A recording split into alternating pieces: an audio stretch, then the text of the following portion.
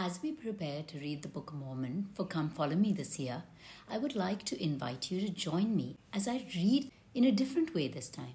When we joined the church, we likely read the Book of Mormon or passages from it and likely read it as a storybook. This is the way that most people tend to read scripture. This time though, let's read it in a way where we study, find out, learn and apply the scriptures so that we are able to really live the gospel, to follow Christ better in our lives on a daily basis through thoughts that we think, ways that we feel, choices that we make, and actions that we do. How can we do this by studying the scriptures? The key to being able to apply the lessons of scripture is by reading about it and understanding what the people in each book were experiencing, struggling with, being tempted by, and learning to overcome. So, I would say the first step is to read and understand the overall story, to look at the big picture of what happened, when, how, and why it happened. The second step is to zoom in and really look at it or focus on one person who struggled, one person who succeeded, and then try and understand how they succeeded or failed. The third step is to follow and to apply.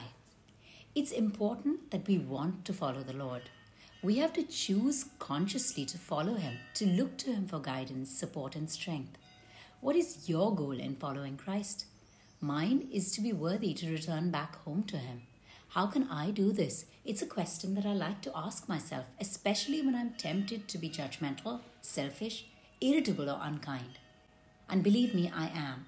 And the answer that comes back is always the same. By trying consistently to change or to convert myself to be as much like Him in thought, word, or deed as I can. Now, I'm as human or I'm as imperfect as any of you, perhaps even more so than anybody else. So trying to be like Him is a challenge, but I try and I believe that that is what God wants most from us. Once we have made up our minds to follow Him, applying that technique, method, principle that each one of those people who succeeded used and avoiding the one that the people who failed gave into will guide you and me to deal with and overcome our own struggles, learning and growth in a more Christ-like way every day. So to help understand this or clarify this concept a little better, I would like to compare the experience of using scripture study to live a happier and a better life to that of using a map to complete a really long cross-country drive. To use a map to get somewhere, we have to learn to be able to read a map.